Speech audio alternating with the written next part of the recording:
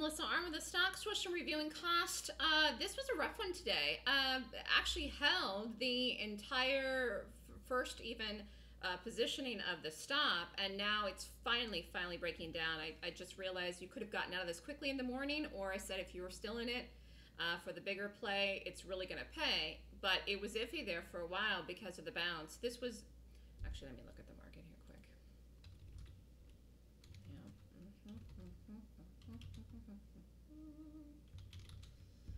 Yeah, so this is one of these ones where the market's going to help this. We don't need that all the time. Today, the market's wild like a beast, and it's 11:15, and anything can happen. So for those people that are still in the cost, it looks great.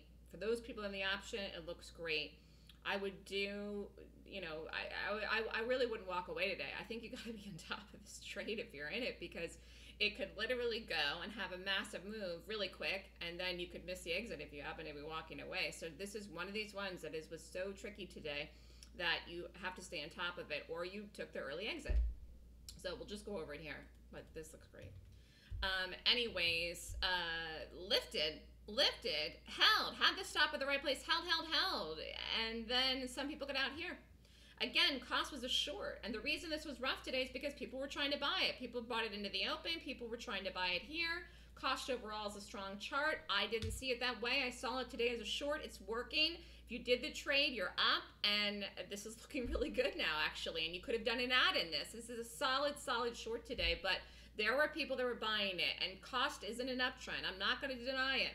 It absolutely isn't an uptrend. So people were trying to pick it up thinking, hey, this is a good deal, you know, cost, blah, blah, blah, or it's going to fill the gap. We look to day trade these, and it was a short.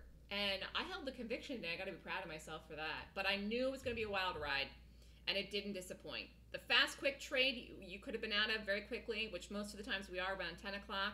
In this case here, I just literally had so much going on this morning that missed the morning exit, and it's all going to work out.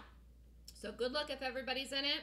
Watch the market today. It is going to be wild, and specifically if you're in this trade, you must watch this trade. The market will be volatile today. Cost has been volatile this morning. It's going to get even more so, and everything today too. So watch out. Friday, October, the vote today in Congress, it's going to be a wild ride. So good luck, everybody, and hopefully everyone has a good, solid, profitable day, and here goes cost. Yay!